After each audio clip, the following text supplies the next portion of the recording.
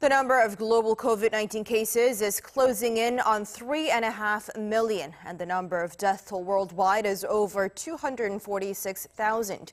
Infections in Russia rose by a record daily amount on Sunday alone, with over 10,600 new cases, with more than half of those coming from Moscow. However, much of Europe is preparing to ease lockdown measures as the spread seems to have slowed. Italy, once deemed the world's hotspot, reported Sunday its lowest daily death toll since the first day of its lockdown. Italy's death toll stands at almost 29,000, with at least 210,000 infections. Germany will continue easing of lockdown measures this week, while France will partially lift its lockdown on May 11th.